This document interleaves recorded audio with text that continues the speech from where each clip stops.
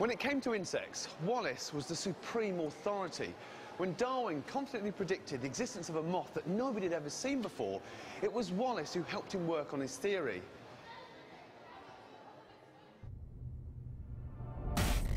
There are many strange objects locked away in the museum stores. But this is one of the strangest. It's known as Darwin's Sphinx moth from Madagascar. Darwin didn't know anything about the moth to start with. He was working on pollination in orchids, and he was sent some orchid flowers, and among these was this Madagascan star orchid.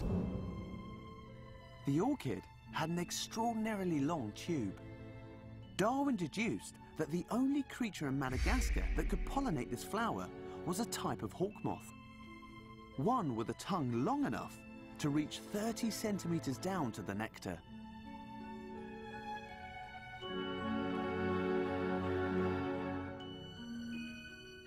He knew of no example of a moth that had a long enough tongue to pollinate this. But he made a prediction that such a moth would one day be found. Darwin's prediction in 1862 was based on the idea that the orchid and the moth must have evolved together, and neither could exist without the other.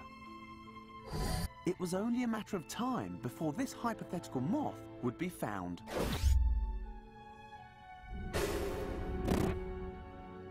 Darwin's cause was taken up by Alfred Russel Wallace. It was so clear to him that it must exist that he said it was an absolute certainty that if people went to Madagascar, sooner or later they were bound to find this moth.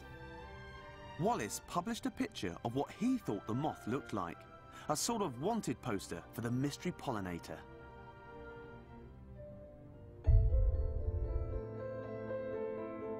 Darwin's moth was eventually found, but not until 1903, 20 years after Darwin's death.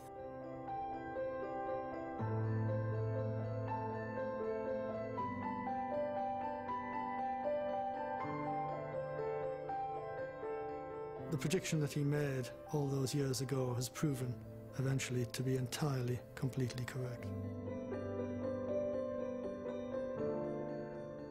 Thanks to Darwin, the moth was officially named the predicted one.